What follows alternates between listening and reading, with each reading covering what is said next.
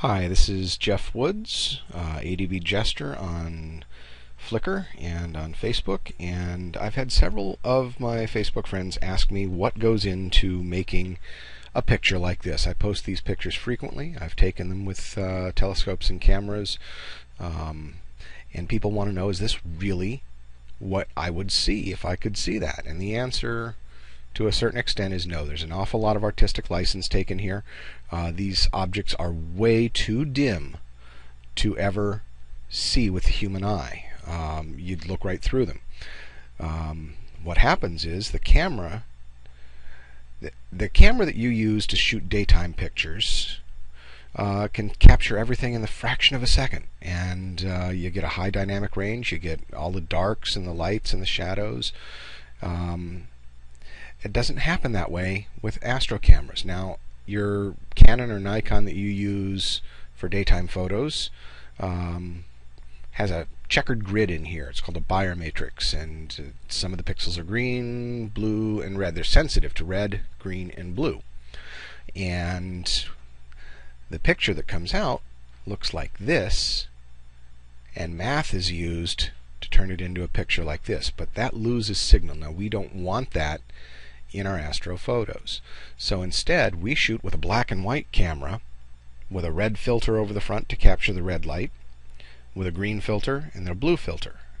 And then we also use a couple of specialized narrow filters to capture specific element emission lines. Hydrogen alpha is detecting a very deep red that is emitted when electrons change orbiting shells in a hydrogen atom.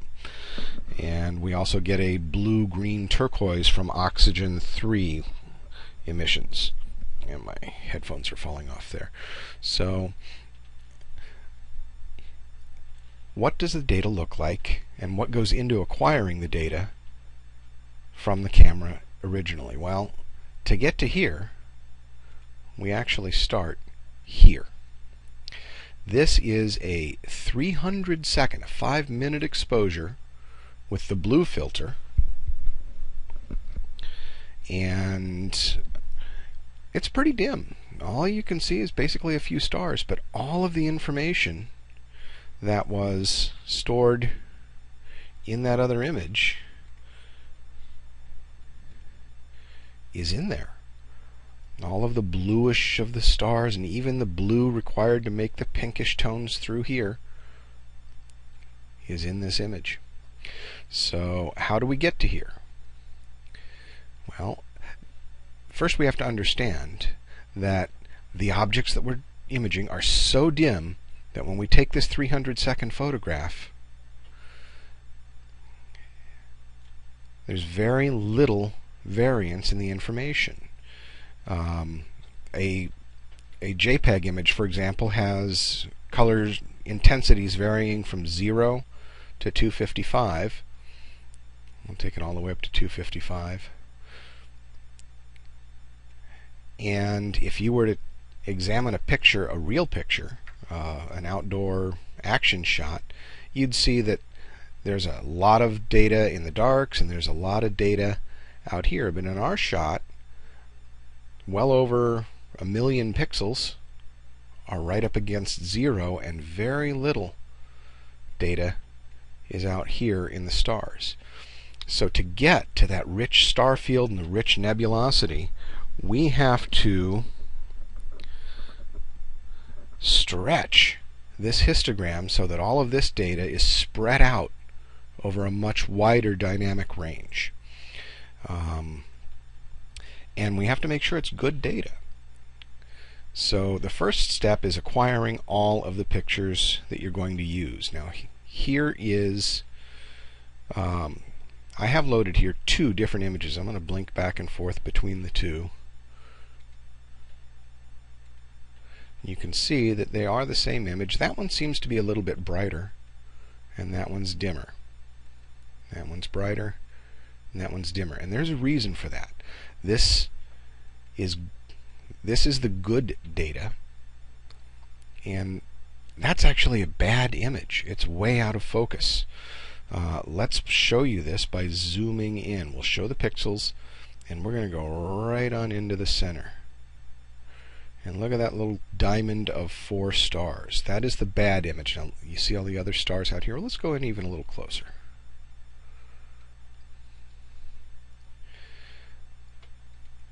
Look how much more tightly focused, especially these little outlying stars are in the good image and the bad image. Look how much bigger they are and how much fuzzier the other stars are.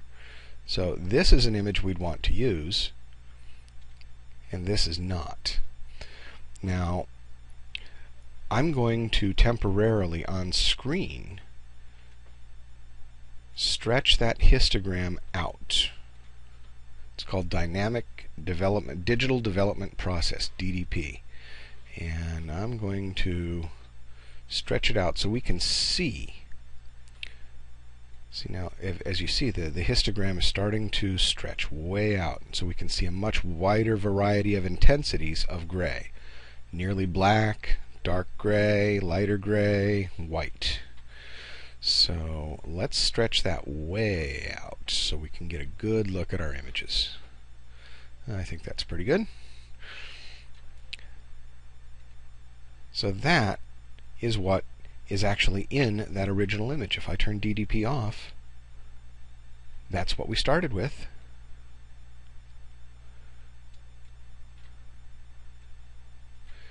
But when you stretch the histogram, that's the information that's inside that picture that you can pull out. Now, if you blink through it zoomed out this far, they don't look like bad pictures. But if you zoom in, this is the bad one. If you zoom in on the bad one, look how out of focus those stars are. Fuzzy blobs compared to the good one, where they're just tiny little points. So we don't want to use the fuzzy one. Now we can empirically measure these with the full width half maximum. It's basically a measure of half of the intensity of the star in pixels. So 2.05. This one's almost 50% less focused than the good one. So we won't use that one. We'll only use this one. But now that we've stretched that histogram, let's take another close look at this picture. Look at the graininess that you can see in there. Well, look at this. There's this strange line going through the picture.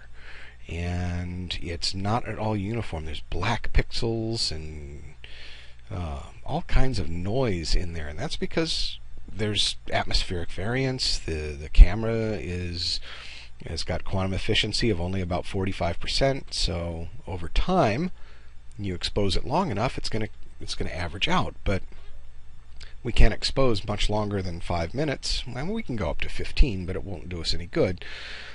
The way we get rid of this noise is by taking multiple images of the same data.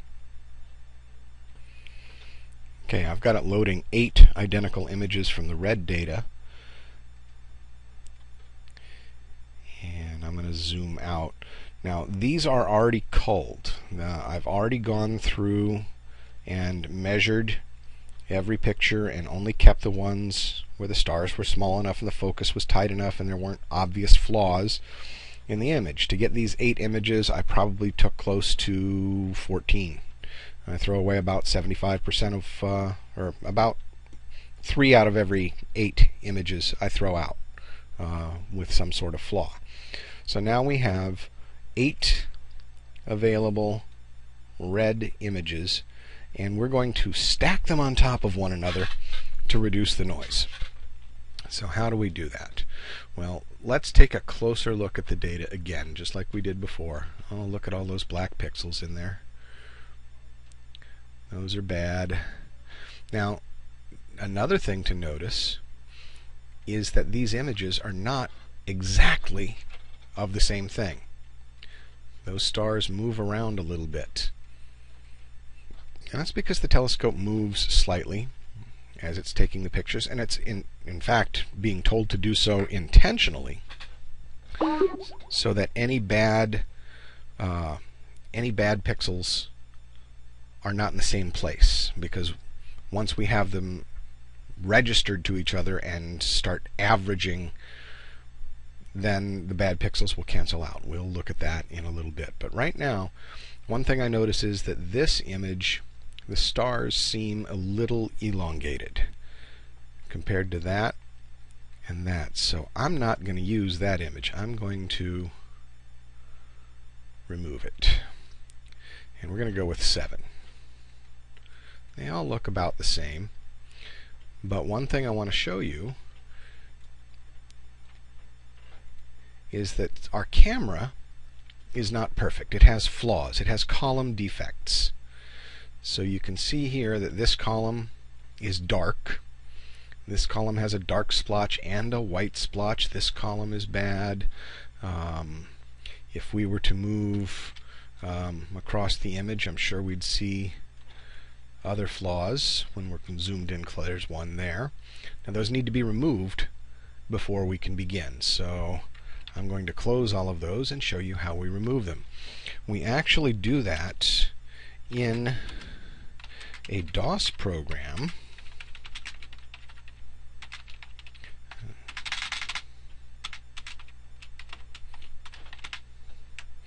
And let's see.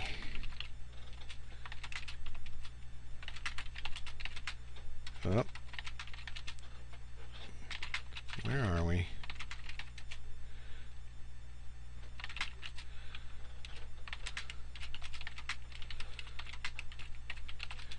Okay. Now all of our images here were taken from the west side of the mount. If it was taken from the other side of the mount, it'd be an east side, and the picture would actually be upside down, but our programs take care of that. But the important thing is I have characterized this camera. I know what it does. I know which columns are typically bad. It's not always the same. It varies from shot to shot, but I know which ones will usually be bad and always need to be fixed. And I've already created a batch file to fix everything on the west side. So we're going to run that now, and it does it. Now, do I already have a work tree? I've already been through this once.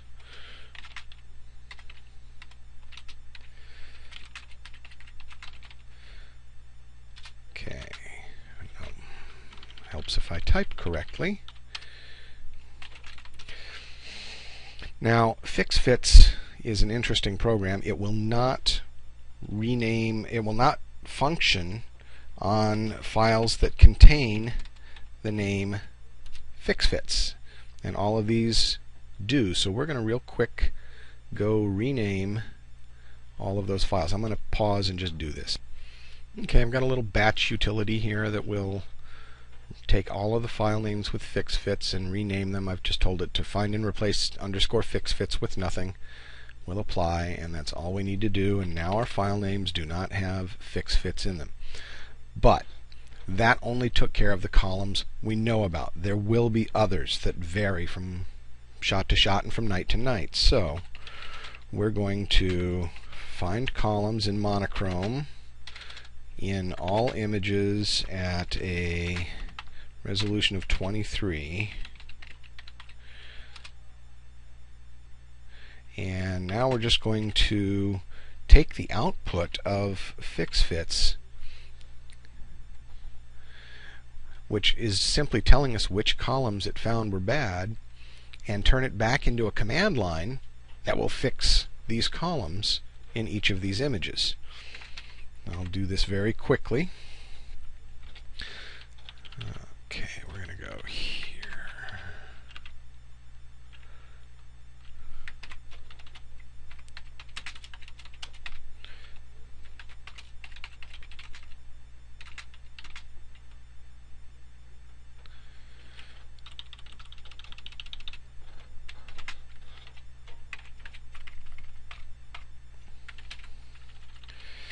Alright, that's it. Now we have a batch file. We'll fix in monochrome the individual file with these columns. And we can fix F. And now everything that has the name FixFits in here is our column, our fixed images. So let's load those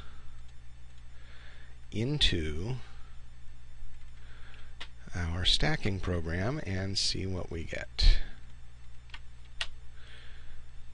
I'll pause while they load. Okay, here we go. 7 red images. I threw out that one that was with egg-shaped stars. And we now need to stack these on top of one another. But as I noted previously, if I stacked these on top of one another, what I want to do is take that pixel in that star and average it with that pixel in that star in every other image. But these images are not in the same location. They move around. So if I average that pixel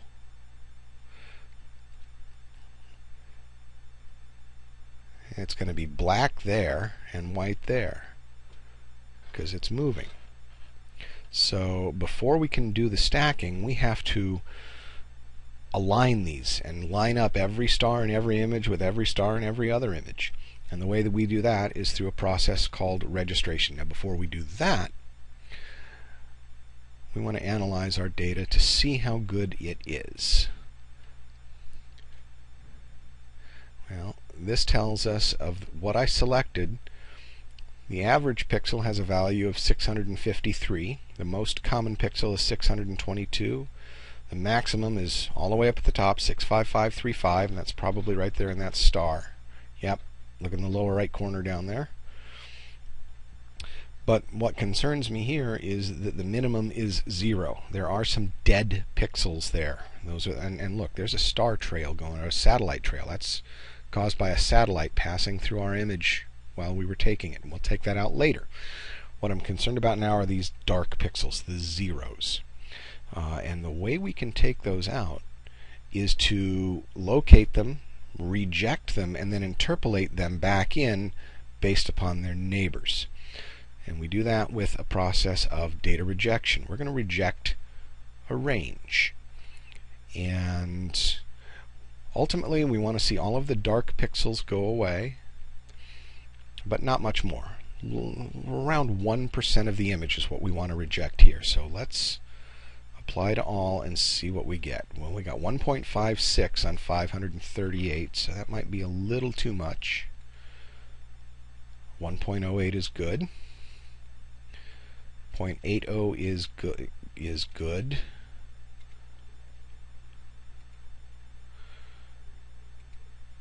0.95 is good. 0.90 is good. See now what pixels that are rejected will turn red. And if you get too many red pixels, then interpolating them gets to be a problem. Like that little spot right there. Taking the average of the stuff around it, if the stuff around it's also rejected, it's going to leave artifacts. So we don't want to reject that much.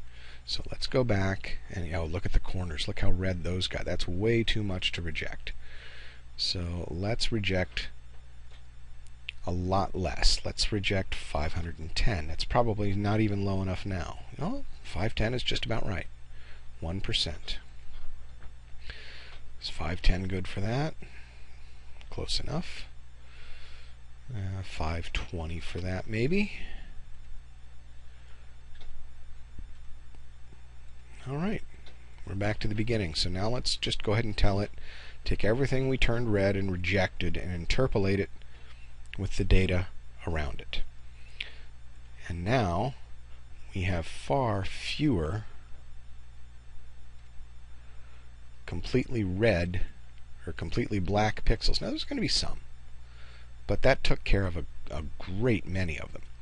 Now we need to stack these images on top of one another. So the software will do this for us automatically. It will line up all the stars. It will resize the image if it needs to be resized. It will rotate it if it needs to be rotated, and it will move it if it needs to be moved, so that every star is on top of every other star. So let's tell it, go ahead and align all these images. And there it did. All images aligned. There were 293 stars. It used 19 of them.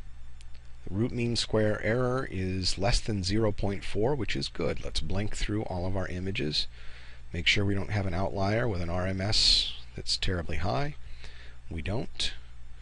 So now what we have to do is create new images. This only did this in memory. And we have to create new images that are actually new bitmaps where all of the stars are in the same location. To do that, we have to resample the image, and that means introducing a little bit of a blur into the image. It's okay. It's something we have to live with. There's just no other way around it. Bicubic B-spline is a good way to resample an image without very much blur. So now the one image is not going to be blurred. 205009 is our base image, and it's the one that all of the others were matched up to. So all of the others will be resampled, but this one, 205009, will not. So we'll apply to all. And it's crunching numbers and picking the best pixels and smearing the pixels around a little bit to keep the light intensity the same, but to make sure that the stars are on top of each other as closely as can be. And when it's done,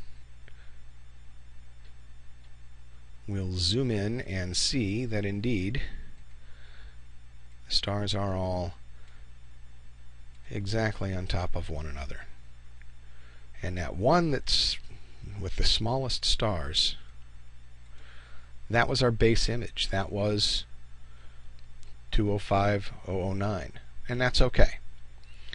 Now, when we average, say, this pixel right here with all of the others, it's pretty much the same all the way through.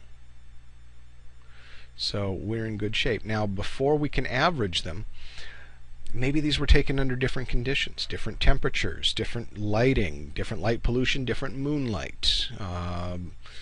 Any number of things can make the background different. I mean, look at this background here is 644. Well, let's look down here in the lower right,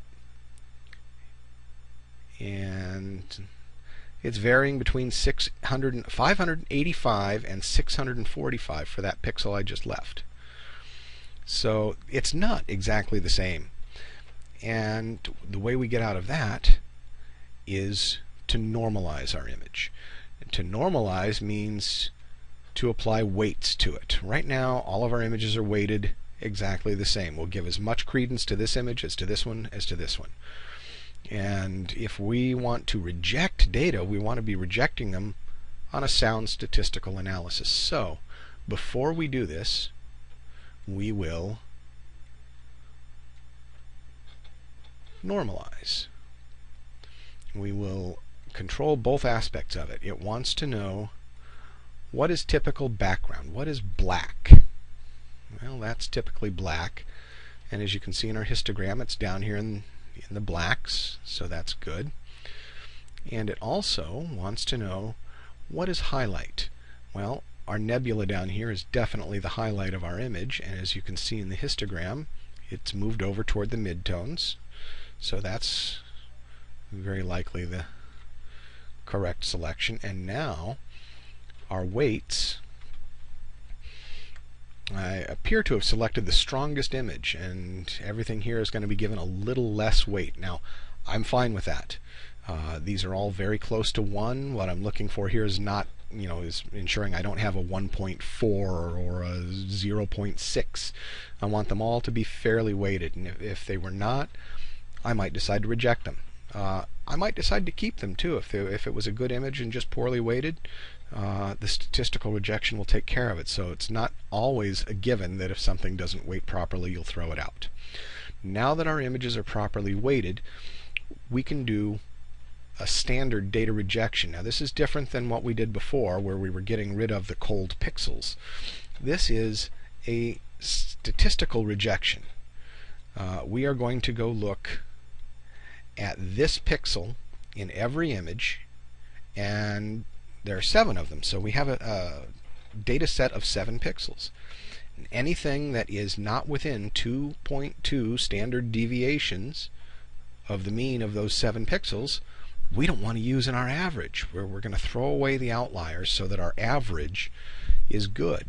Now, when we do this, we're only going to be throwing away about 2% of each image, and it's not going to be the same 2% of every image. So in the end, we will, out of these 7 images, probably use 6 pixels or more out of each one and get a far better average when we've thrown away the outliers. So let's do this. We're going to use a statistical deviation factor of 2.2 standard deviations, which should throw away about the top 1% of the image. And the way we can check that, again, is to select the entire image and look at the percent rejected. Well, it's 0.31% out of that picture, 0.85 out of that, 0.33, 12.07. Now the reason for that is that this was our index, our base image. So the stars are a lot smaller. The outer edges of the stars in other images are going to be black sky in this one, and that's what's being rejected. That's fine. We can live with it. We have to have a base image. We might as well use it and let it reject what was not average. We'll still get good nebulosity out of it, so I'm not too worried about the outer borders of the stars. 0.3%, 0.41%, 0.32. So we blink through them all and ensure that we have a reasonable statistical rejection, and when we do, we apply it. So now we can combine our image with the average of every pixel, and this will create a new image here, mean calibrated, and it's going to be darker because I'm going to turn off auto scaling, and that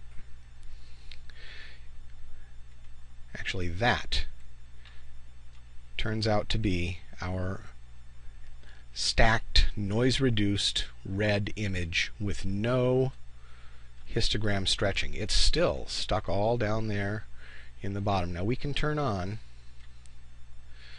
the digital development process, stretch the histogram out a little bit, and in fact that's what we're going to do. But so that is our red image. Now I'm going to temporarily remember that it was 5903, but I'm going to give it a super stretch here.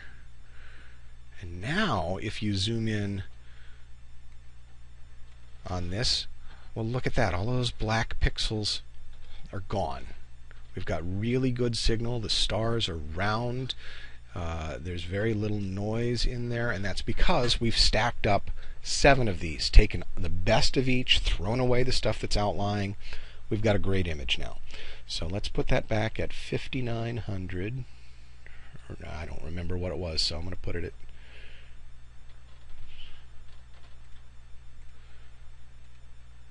5700. Take the pedestal out of that. Alright, so that's what we're going to save as our red master image. So we're going to take this and save the data as red, mean,